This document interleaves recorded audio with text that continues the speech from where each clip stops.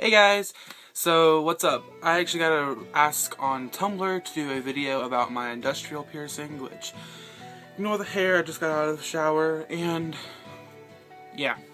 So, actually, I now have had my industrial for a month now. It is the 3rd. I've also had it for 4 weeks. It's been 4 weeks on Monday, and a month today, so that's pretty awesome. Today I'm going to do it in the same order as I did like my septum and tragus one, which I don't quite remember, but I will talk about piercing it, the jewelry, cleaning it, and all that good stuff. So I got mine pierced June 3rd, 2013. It's pierced at a 14 gauge. It has a, let me see if I can, it has a 14 gauge barbell. It's 1 1/2 inch. Yeah, it's a 1 1/2 inch barbell long. I don't have an extra one to show you.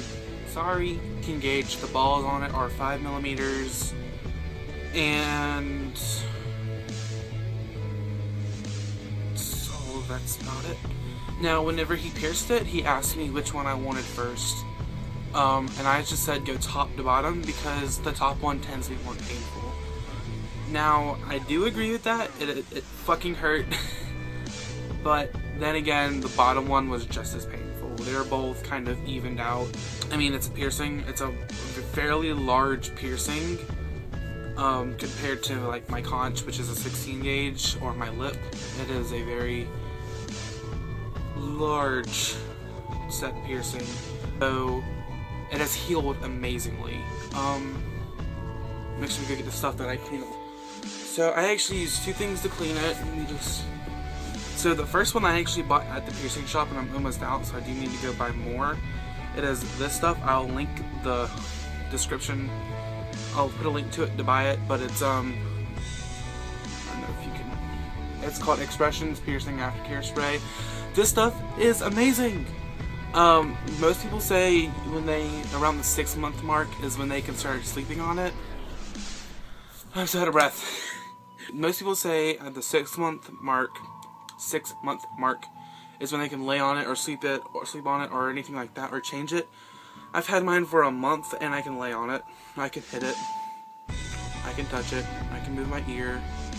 I mean, yeah, now it's kind of hurts because I just fucked it up, but I've had no like problems with it. Although I do have a keloid, or no, I have a hypertrophic scar on this one, but it's actually going away because I put this on it.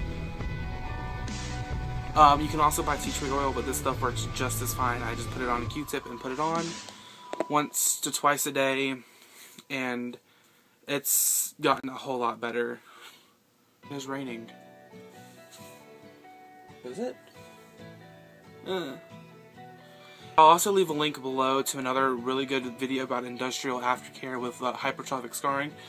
If you get one, don't freak out. They're common with industrials. They're actually more prone to get one. So if you get it, it's probably just because you're unlucky like I was. But yeah, I clean it 3 to 5 times a day like my piercer told me to. He told me I could change it after 6 weeks. So at the 6-week mark, I'm going to go into the shop and get it changed to a wavy bar. I'm going to go buy one soon. So that's pretty cool. And, yeah. I never explained, like, how he pierced it. So, say, like, this is the top of my ear. He went, like, here's the needle. He went, like, that with it. Does that make sense?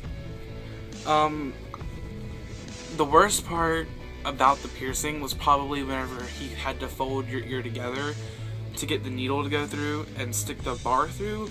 That was the worst part out of the whole piercing. And then also,